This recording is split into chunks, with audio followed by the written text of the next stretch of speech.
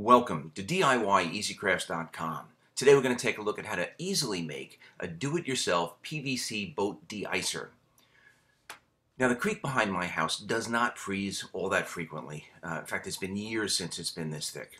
But this year we had a few days of weather down into the teens, and the ice got to be over an inch thick. I decided to make a makeshift deicer. And I just used a water pump, which I had. I use it to pump out my crawl space occasionally when it floods. And I just took off the hose connection. It pumps vertically, so it pumps water straight up. And I just submerged it in the water, and it actually did a pretty decent job.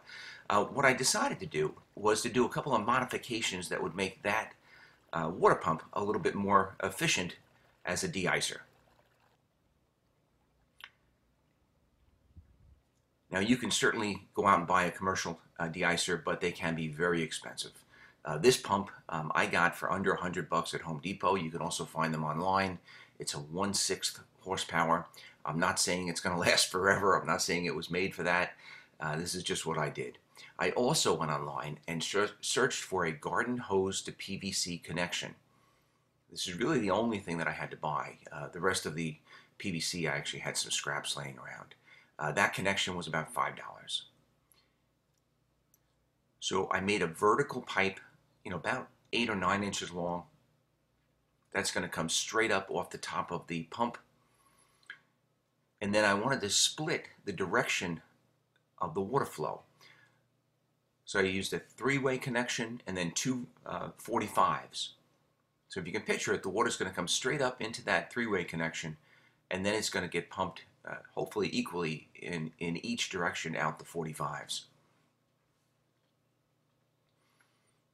And I just used PVC glue to glue everything together. I let that dry. I actually let it dry overnight.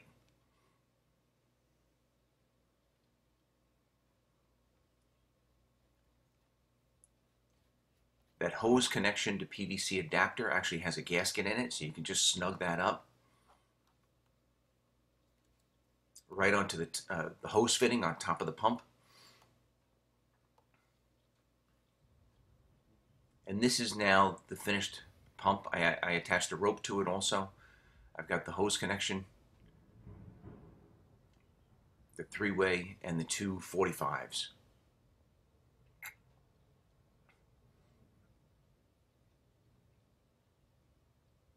Now I'm going to suspend it on the rope, and I can adjust the height with the rope.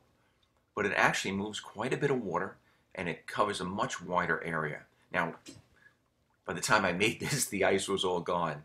But you can see by the amount of water that it's moving, it should do a much better job than their original configuration.